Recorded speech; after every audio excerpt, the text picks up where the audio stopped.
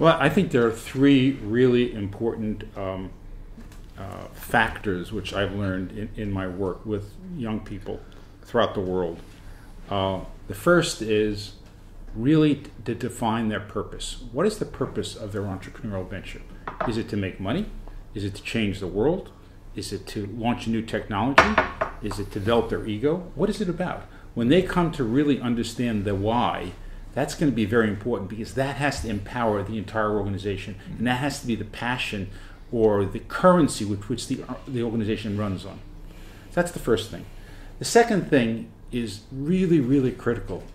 It's about an obsession with people.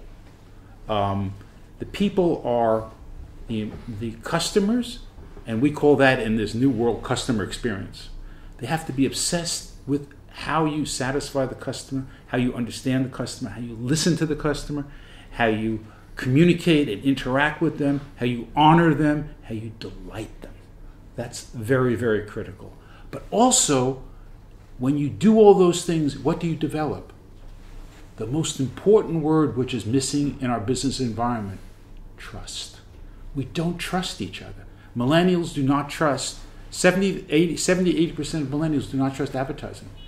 You know, they will invest in more social responsible goods. They will pay 70-80% of them will pay more money for more social responsible goods.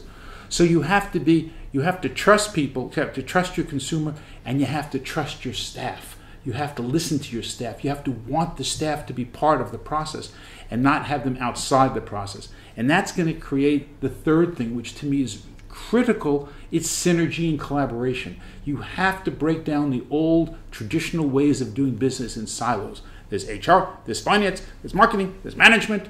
That's all old.